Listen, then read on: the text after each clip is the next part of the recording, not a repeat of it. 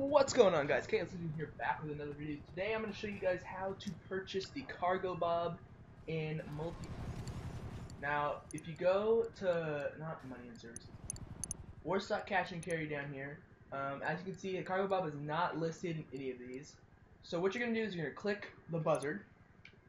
You're going to go up, press the home button. It's very similar to yesterday's video. Press BA quickly. You're going to get the little flashy bar. You're going to come over here, delete, and press 5. And then you hit enter, boom, Cargobob.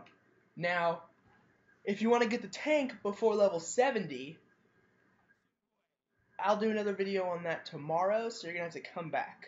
Because it's very similar, but you just got to figure out how to do it. So if you guys enjoyed, like and subscribe, help the channel grow. That would really help us out.